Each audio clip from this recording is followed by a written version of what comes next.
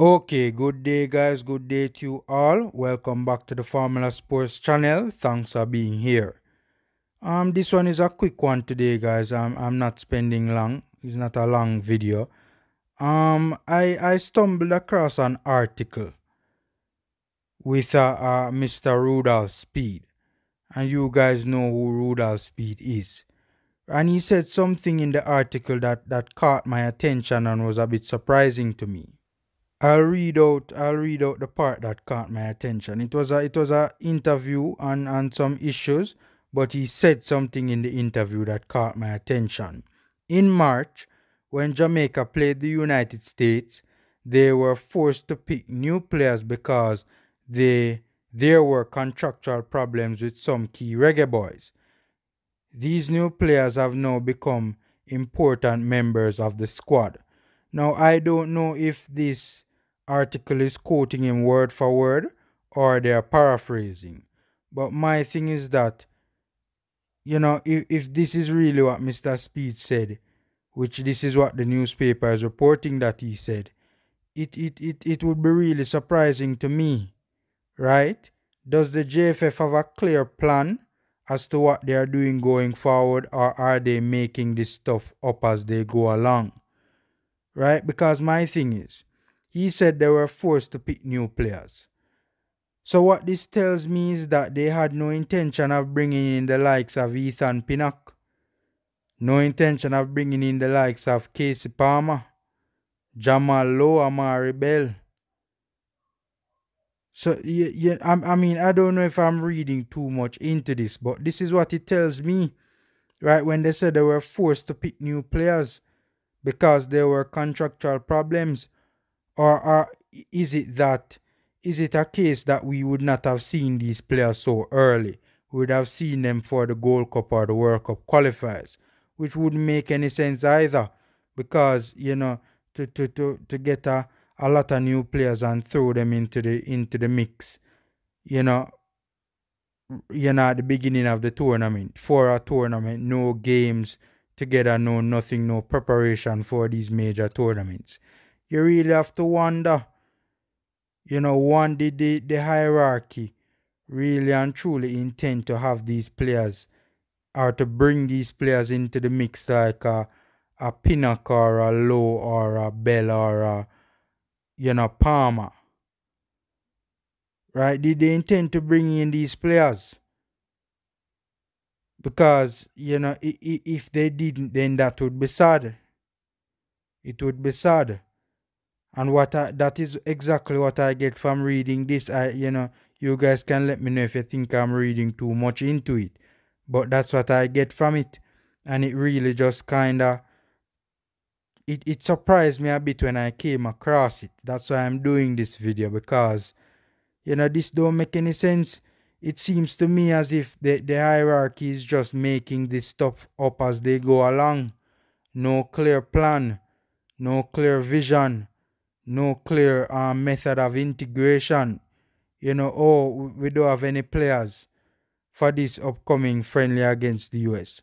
Let us go to England and see if we can get some of these new players, right? If the likes of Pinnock were approached from before, I mean, I know that some of the players have now gotten their passports, but some of them still, have not gotten their documents as yet and are looking doubtful, right? I don't really blame them for Antonio if Antonio doesn't make it. To be honest with you, I don't really blame them for that, right? I know Gray has been working on his documents for a while, but it was a last-minute rush, apparently, to get some of these players' documents in. Thank God it happened.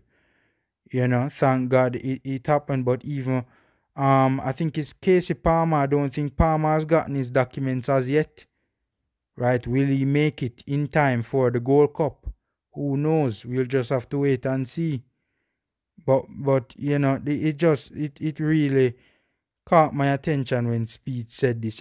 Sometimes you're saying some things and you don't even realize, what you're saying, in terms of, you don't even realize what you are implying, or, that what you're saying, people are reading between the lines and realizing that, realizing something else, coming to a conclusion, separate from what you were speaking on.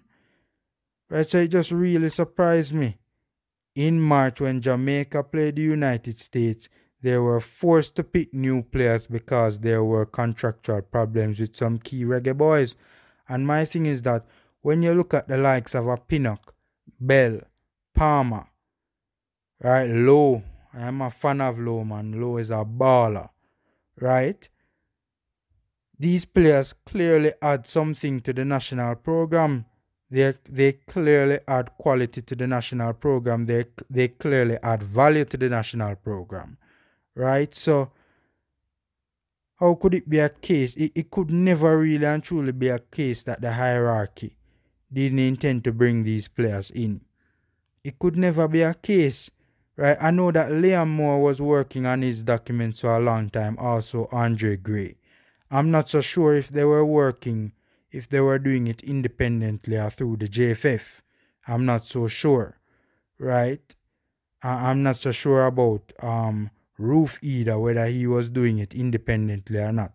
If I'm not mistaken, I think those three players were going through the JFF, but don't quote me on that, right? But as I know that the likes of Pinnock and Palmer and Bell and Lowe, right, these players are just recently, came on board.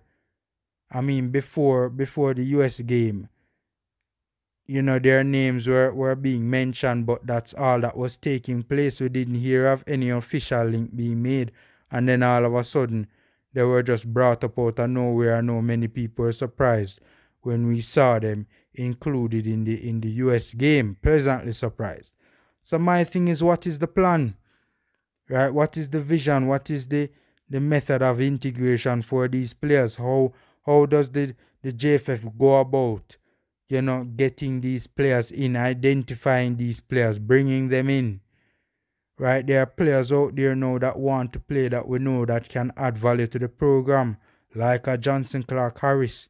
Right? We don't hear anything on him. We don't know what is taking place. So, I don't know. I just thought it was very interesting, and just thought I would share my thoughts with you guys on that, Does the JFF have a clear plan going forward, or are they just making this stuff up as they go along? And so the thing is, after some of the performances, they have to continue moving forward with these players. They just have to, because it would look foolish to exclude these players after some of the performances that we have seen from these players, right? So they just have to bring them on board. Is it the coach not, making it clear that, are not being interested in these players, and then after seeing them, he's saying, what, these players can add value? I don't know, man. I don't know, but we need to have a clear plan in place, right?